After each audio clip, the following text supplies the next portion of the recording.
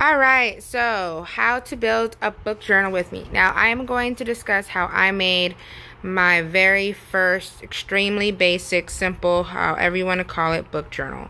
I just realized very recently, as I'm getting more open with discussing the books I'm reading and book reviewing, that people out there make book journals, which I love the idea because it is perfect for someone like me who reads a lot of books, but I never have like a lot of time to actually sit down and review all my books. So I'm always discussing them, of course, with people in my life, but I never have the time to create my book review videos. So I thought this would be a good idea, like once I finish a book, to sit down and write everything down, so that way when I have the time to create my book review video, I can just refresh my mind on my thoughts of each book. So the first thing I did was I went to Target, got a cute little burnt yellow, golden yellow book journal. It has like a pleather cover, so that way I was able to use my Cricut and create the cover that I wanted. By Target, and there's a lot of cute journals out there, so you can always just pick the one you want. I recently just bought a ton of books from Amazon, so these are the books that I wanted to review first because I am reading them quite fast with no time to record the videos. So I took pictures of all the books that I am currently reading. Another thing that I did was I got on Pinterest, which, you know, Pinterest has literally everything, and I found these cute, simple book journal printables. I mean, you're welcome if you're just already into book journaling to create your own headings and subheadings, but I wanted printables to kind of give me a guideline on the kind of book journal I want to create. So, I mean, some people could just cut these out and glue them right into the pages or tape them into the pages of your journal. Again, I printed them as kind of like a guide. I will include the link to the ones that I printed because they were completely free and easy to download and print. I even saved them to my laptop, so if I'm going to continue using those, they'll be easily accessible. Another thing that I did was I have so many stickers and scrapbook materials because I'm always journaling for my travel journals, that I kind of just went through everything and picked out things that I thought I would use to kind of do each page, because I read so many different books, so I didn't know if I wanted to keep like a theme or not a theme, because even as myself, I'm such an eclectic person.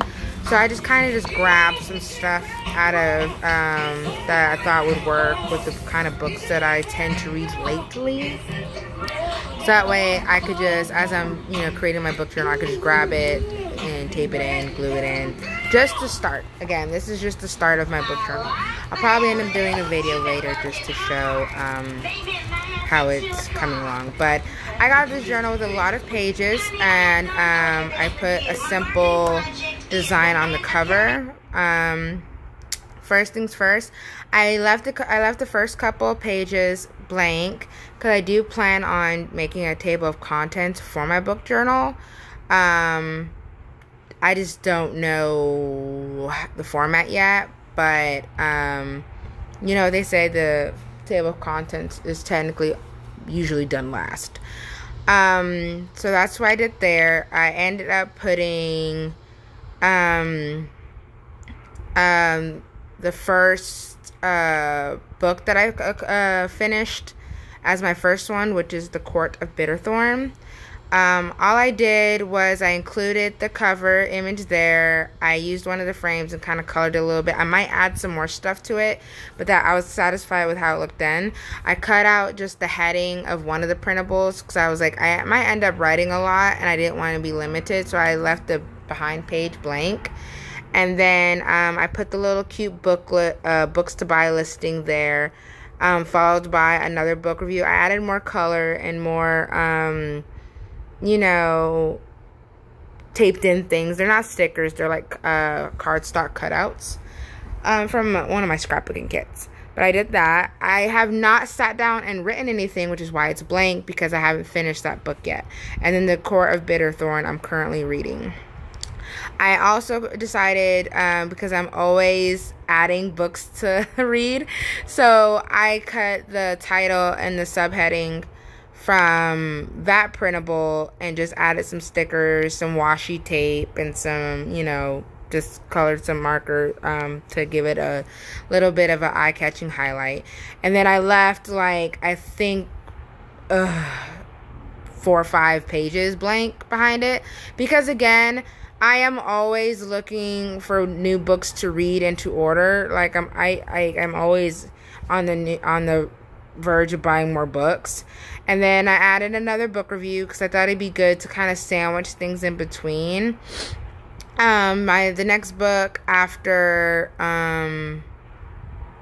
I read the Tales of something, I'm going to end up reading Cinderella's Dead because I've heard such great things about the book and I want to see for myself. I added another blank page behind it. And then the book wish list, I just cut the title for that one because, again, that's another thing that I'm always, you know, interested in, is someone else buying my books for me. So I just put the same thing. I used one of my little cardstock frames and stickers with some marker highlight just to have it pop a little bit. And then I left a bunch of blank pages again. I learned this from my travel journals. Whenever you're doing your pages, you know yourself better than anyone. If you know certain portions are going to be full, then just leave like a generous amount of pages, because at the end of the day, it's not like you're gonna finish this journal in like 2 weeks or in 2 trips or in 2 book reviews. Like this, if you're gonna actually get into book journaling, then I would be generous with the blank pages, because you'd rather have blank pages that you can decorate and, you know, fill with your words than just, oh no, I ran out of space, and then you're kind of squeezing them in. I added the reading log because once I looked at it and saw what it entailed, I rather have more extra space than limited space, because that's what grinds my gears the most, is having to try to write along the margins just to fill what I have to say or my opinion on literature. It's just a bother. It's common, but it's a bother to me just because of how organized of a person I am. So with the reading log, I was generous again with the amount of pages, or blank pages. I do plan on going in and decorating, maybe with some squiggles or some type of like black pen designing. But again, I usually, you know, doodle a bit, within, does that make sense, within each book that I read.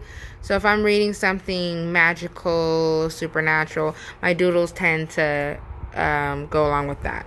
Another thing that I just cut up instead of just gluing right in was the favorite quotes.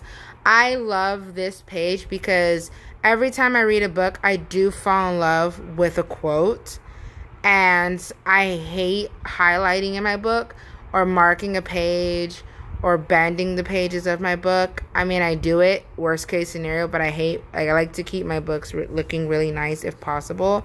So to include a favorite quotes page was just perfect. Here's a closer look at the book journal page of The Court of Bitterthorn.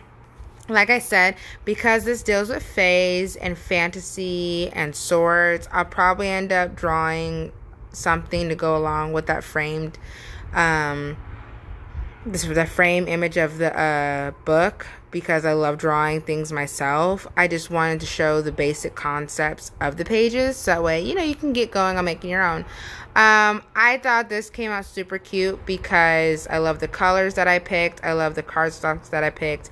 And this books to buy page wasn't that bad.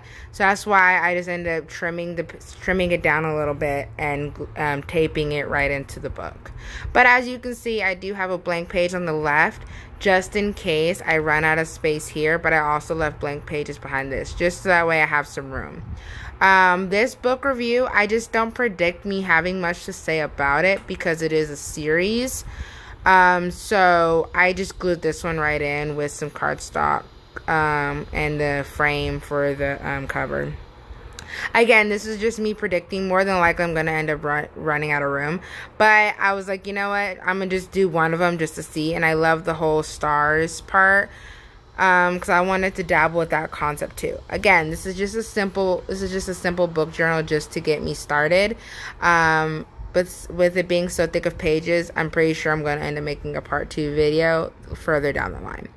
But again, this is a closer look of the reading log. Like I said, this journal came with a ribbon bookmarker, which is what I absolutely adore. So I don't have to worry about using my other bookmarks. I'll probably keep it on the reading log page, and I included the cute little antique clock there just because, you know, reading log makes sense to me. Here's a closer look at the books to read page. As you can see, I just used some washi tape, some stickers, crafter's tape to you know, get that in there. It has book title, author, date started, date ended, so that way I can start keeping more exact how many books I'm finishing and when. Here's a closer look at the book review page, stickers, my little Polaroid. Oh, another thing, just like travel journaling and of course journaling, there are so many idea pages on Pinterest. If you are into like making everything by hand, I'll probably include the links to some of the threads I've seen in regards to book journaling. This, like I said, I'm new to this, but this is apparently a thing. So I always say check it out for all you book nerds out there. I absolutely love this concept. Here's a closer look at the book wish list page. I use some stickers, like I said, a little framework. I'll probably add some numerals, some Roman numerals. I mean, I plan on doing just simple title and author. And maybe I might add pricing, little prices to this. But again, I hope this, you know, kind of shows you and inspires you to create your own book journal. Again, this is purely just a basic, simple thing to get you going, to inspire, to just show you exactly what it is. I'm going to add some links below, so that way, you know, you can see what I saw, and maybe it'll inspire you to just, you know, go for it and try something new. I think I'm gonna like it. Once I get more done, I'll add a part 2. And thanks for watching. I hope you subscribe.